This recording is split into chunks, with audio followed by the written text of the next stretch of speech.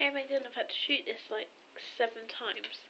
I mean, I had to take retainer out and everything because otherwise we'd be the same.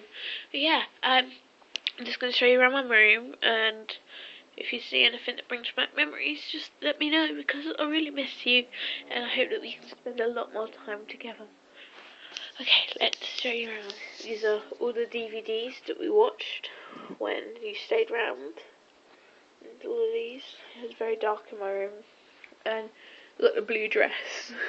I have a picture of you wearing and spinning around. Love that dress. I have the handbag I always used to take out with us. All the teddies that you gave me, all up there, ready to be moved to my new house. All of my rubbish. I've got like all my new Christmas stuff.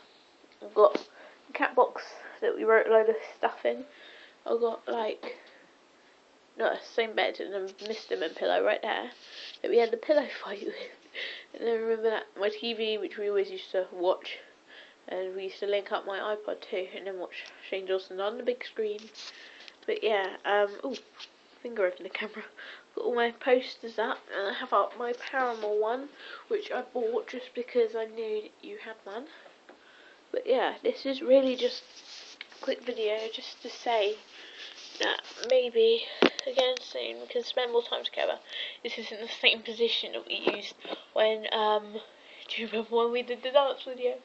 But yeah, if anyone else is watching this out there, like you perverts on YouTube,